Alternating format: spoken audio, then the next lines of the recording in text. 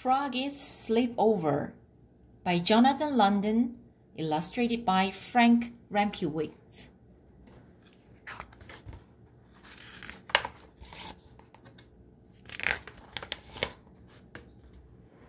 It was Friday and school was out. Froggy flopped home from the school bus. Flop, flop, flop, singing, "Hurry, hurry, it's Friday. Friday, I'm going to Max for a sleepover."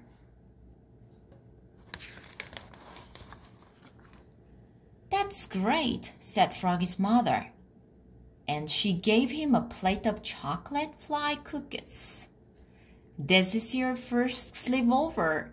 Are you nervous?" "Who? Me? Of course not," said Froggy, and he hopped up and flopped to his room. Flop, flop, flop.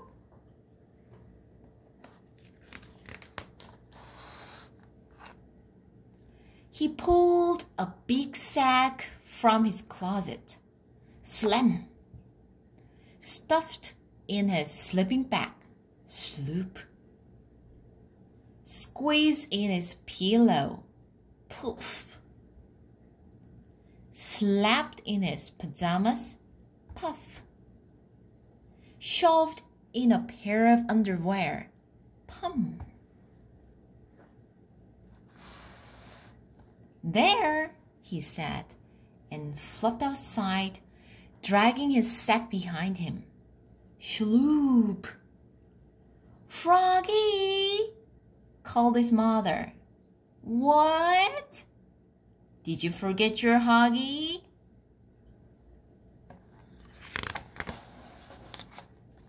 "Oops," said Froggy, and flopped back inside. Flop, flop, flop. "I found it," he yelled. "It was in the cookie jar." Slam!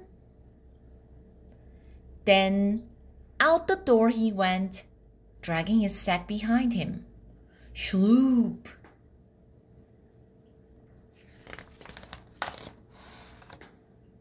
"Froggy!"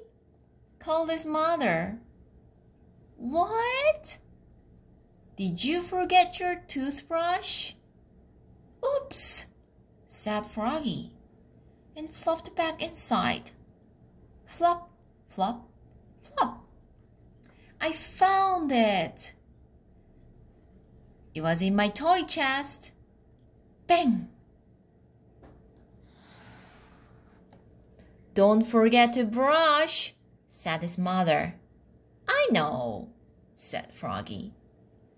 Then off he went to Max, dragging his sack behind him. Shloop!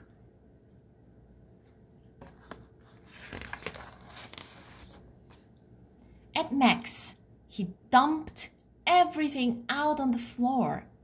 Shrump! Rolled out his sleeping bag. Sloop! And flopped out his pillow. Floop! "Okay," said Froggy, "I'm ready for bed." "But Froggy," said Max, "it's only 4 o'clock. So they waited till after dinner. Then they crawled into their sleeping bags. "Wait," said Froggy, jumping up. "I forgot to brush my teeth." "Don't be a baby," said Max. "This is a sleepover. You don't have to brush."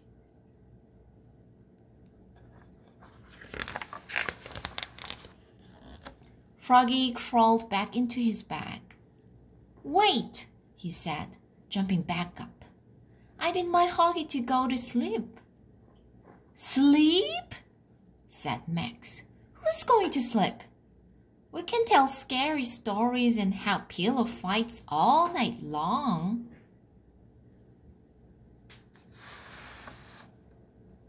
Froggy slipped back into his bag, and Max told a story that made Froggy's skin crawl.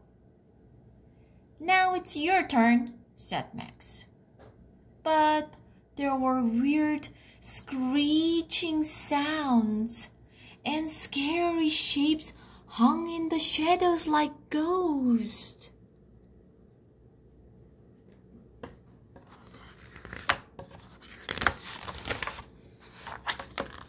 I have a better idea, said Froggy.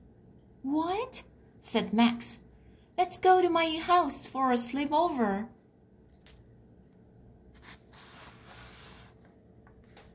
When they got back to Froggy's, they tiptoed inside in the dark. Quiet, quiet.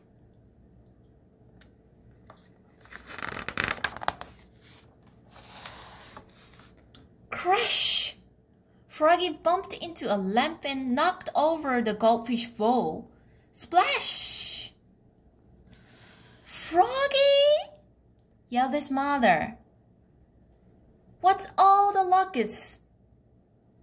She flicked on the light. Oops!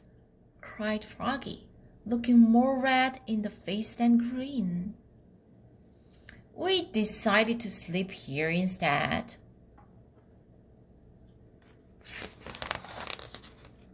Oh, Froggy, said his mother. I thought you wanted to sleep at Max. I did, cried Froggy. But, I was hungry, and you make the best popcorn.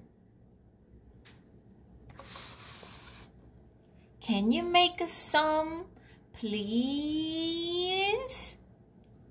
Okay, you little munchkins, said his mom. Pop, pop, pop. She made them some buttery popcorn, then went back to bed.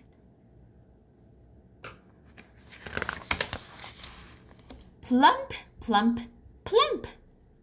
Froggy and Max were having a wild pillow fight.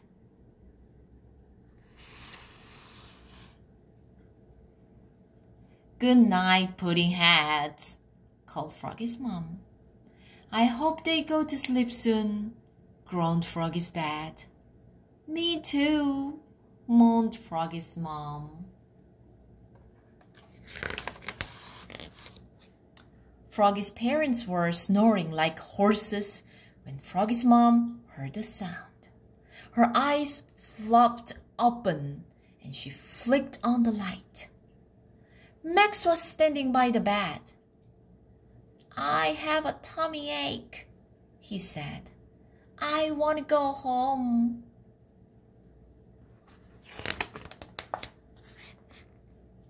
So back they went to Max, dragging their sacks behind them. Schloop.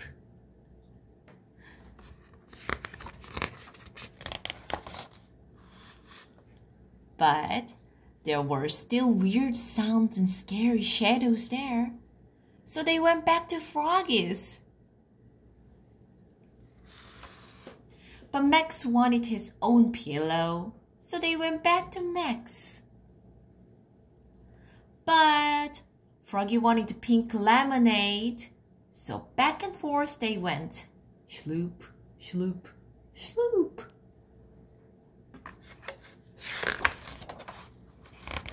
Till at last they fell asleep at Max's house. At 9 o'clock in the morning.